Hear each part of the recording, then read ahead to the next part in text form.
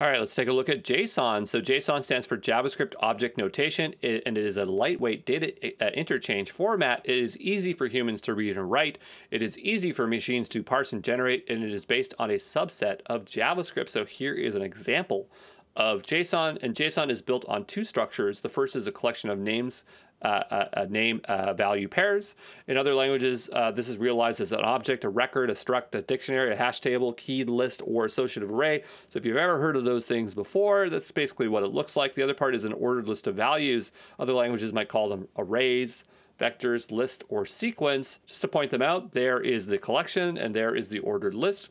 And JSON is a text format so that it is completely language independent.